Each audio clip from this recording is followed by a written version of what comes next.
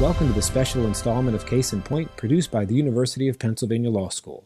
I'm your host, Steve Barnes.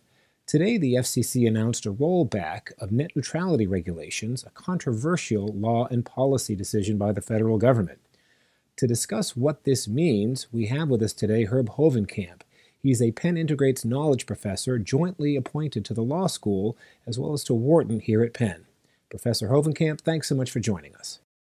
Today, the FCC chairman announced a rollback of regulations that govern the Internet. Professor Hovenkamp, could you explain to us, please, what happened here? Well, the rule that has been in place until today, called net neutrality, treats the Internet like a public utility, which means it's subject to a kind of regulation that prohibits firms from discriminating among customers, prohibits firms from providing faster or preferred access to particular customers who might be paying more, or prohibits companies from simply kicking certain firms off the market altogether. Under the new set of rules, these practices will be left much more to market forces, which means that the individual Internet service providers are going to have more discretion to decide whether they want to do some of these things. And that's why some independent companies, like Netflix, for example, are quite opposed to the change that happened today. So if you're an independent content producer like Netflix, would you or should you be concerned about one of the big broadband providers, as well as content producers, making their content more accessible to consumers? I think the biggest concern, so the answer is yes. I think the biggest concern will be from Internet service providers like Comcast that also own their own programming. Comcast owns NBC, which has programming, and some of that competes with Netflix. And so there would be chances, for example, that Comcast would discriminate against a company like Netflix or in favor of its own subsidiary, NBC. And furthermore, there aren't any other restrictions. There were restrictions placed on NBC, but those expired or are expiring this year. So those are the fears of some independent programmers. And the smaller the independent programmer is, the greater those fears will be, because those programmers will have less bargaining power.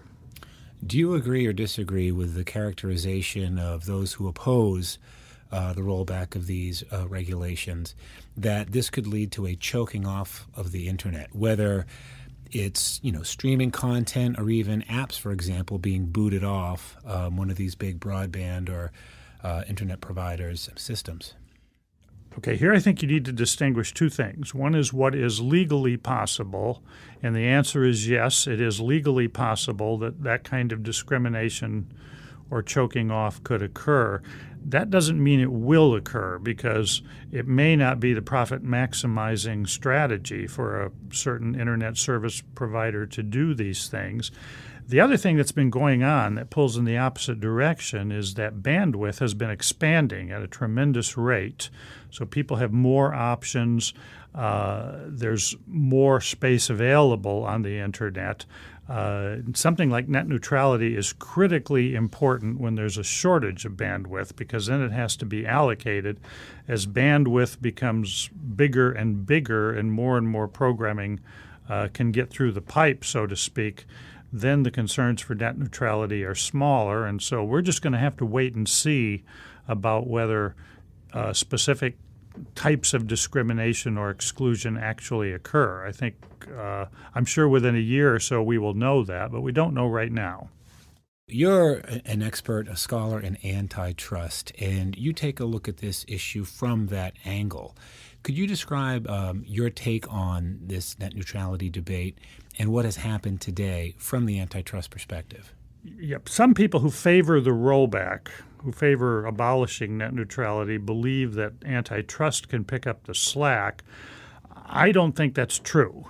That is to say, in this particular case, we would be talking about the actions of usually of a single firm, a single internet service provider, and those actions would be of the nature of a refusal to sell, a refusal to supply programming or access bandwidth for programming to a particular person, or price discrimination, charging two different groups, two different people. And antitrust does not have good tools for disciplining those things. If we have to rely on antitrust would tolerate a great deal of discrimination by one firm against another. So I don't think antitrust is up to the job without serious modification of the antitrust laws. And frankly, I don't see that forthcoming.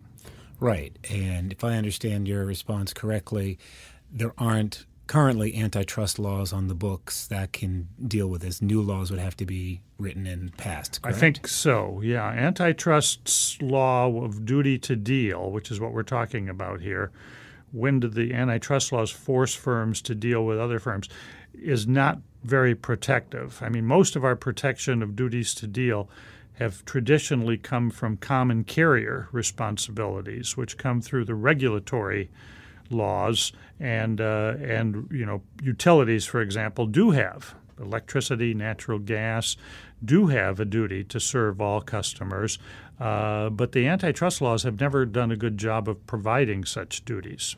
Right. So the Obama-era utility-style regulation of the Internet was sort of the rationale for what we had up until today when the FCC just rolled those regulations back. That's correct. And so I think we're at a position now where we're simply going to have to wait and see.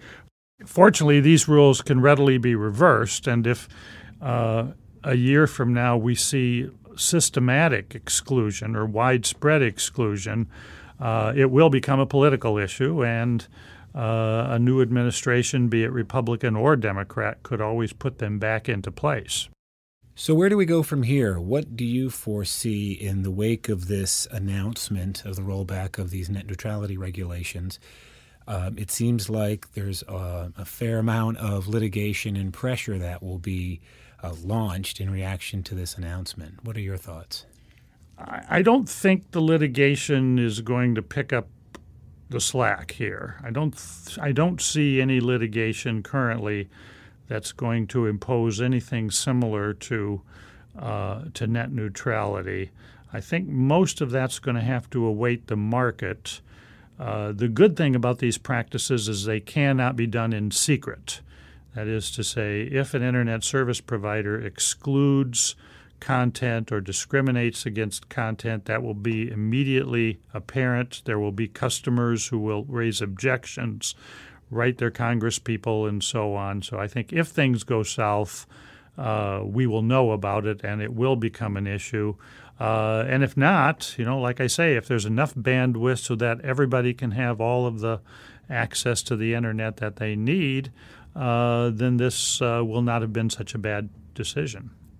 Well, Professor Hovenkamp, thank you so much for your perspective and your analysis. We really appreciate you being on this special installment of Case in Point. Thank you very much. I appreciate it.